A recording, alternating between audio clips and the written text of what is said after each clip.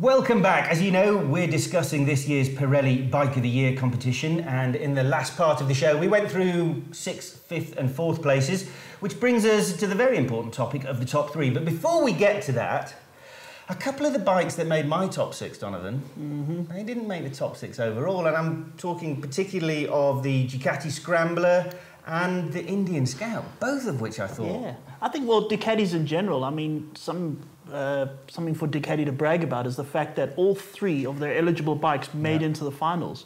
There are some manufacturers that are not here at all. None of their bikes even made it to the finals. It's the only manufacturer where all of the eligible bikes actually made it in, and yet none of them made it into the top 6. That's very true. None of them made it top 6. So we had the Scrambler, we had the new Multistrada, which was a lovely piece of kit, and then, I mean, it's hard to believe, the Panigale S, the 1299 version. I think if it was just you and I voting, I think we would see more Ducatis. Yes, we are quite sympathetic to Ducati, but, well, this is the range of voters we have, hey? Yeah, and surprisingly, I put the Ducati Scrambler ahead of the Panigale in my list. What a lovely piece of kit. Value for money. Oh, it's lovely. I'm just so disappointed it didn't make it. And in fact, I'm even more disappointed, I think, that the Indian Scout didn't make it. Scout, in one of the American Bike of the Years, it was actually voted as top, ahead of the R1, H2, all of those things.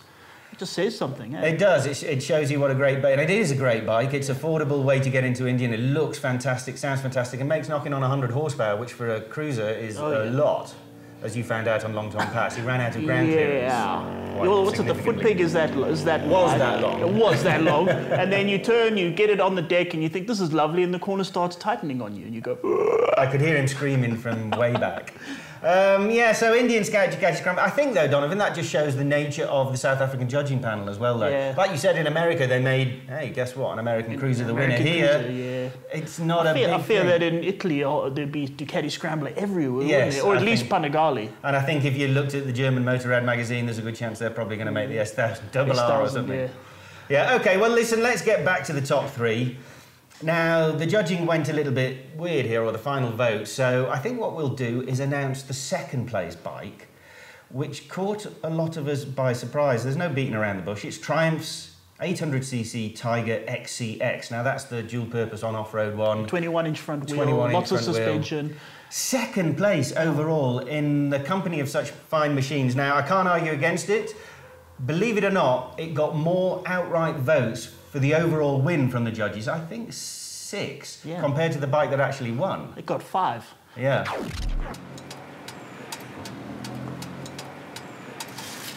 Awesome bike, nice to ride, handles very well. Suspension, excellent in the corners, twisties. You can keep your speed going through the corners and all that. Awesome little bike. But it just shows something about South Africa. This is what we are. This is what we like. We like this sort of thing. And even though this was the off-road version and we didn't actually take it off-road, people still loved it. I mean, well done, Triumph. Yeah, well done, Triumph. It is a fantastic piece of kit on a personal level again. And this is the thing with a panel of judges. The overall result does not reflect what you I think if it was just us two, it would be 6 super bikes. Well, what has the most horsepower? Put them in. Well, it didn't work out like that. The Triumph, very good bike. I'm a little bit surprised that it came above the Super Adventure, which is a totally new model. Yeah, but I think, OK, again, this is a very competitive market, especially that big adventure and we mentioned bike. how expensive the KTM is, and the Triumph is great value for money. 140 or so, it is a lot of bike for the money. Yeah. So, now we know that Triumph's Tiger has come in second, which leaves 2 bikes, the first and third places. And the winner is... I'm not going to tell you, actually, yet. I'm going to make you wait, because we need to say thank you to the people who made this happen. That's obviously Pirelli, to begin with. They've got tyres for, well, all the different categories of bikes. Good rubber, too. Let's have a quick listen to Wayne Doran, who's the chief marketing dude for Pirelli here in South Africa. This little project goes back about 4.5 years ago, over a number of years. Matt came up with a dilly project of wanting to run Bike of the Year.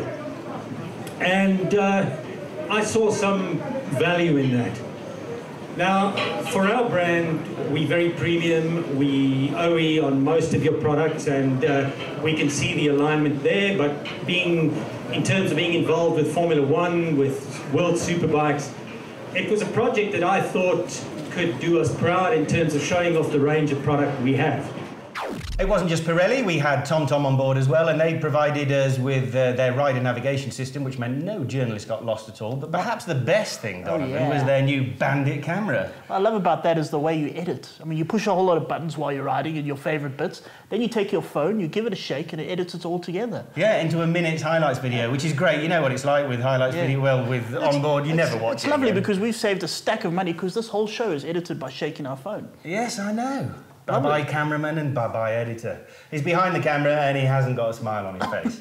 We had other sponsors, Liquimolly, that's lubricants and visor cleaners, that sort of thing. The bugs were out to mass this. I don't know what happened. They were saying, hey, it's warm, let's come out. So there were just bugs everywhere. And every time you had to stop, Liquimolly, clean visor, off you go. It does make life very easy. And we also had Total, which you may may not know what it is. It's actually Total. Total garages, yeah. But what is French, so you pronounce it Total. Great fuel, got detergents in, got friction agents in there, so very good for your bike. And the nice thing is, often at Total garages, there's good nosh, mug and bean and that sort of thing.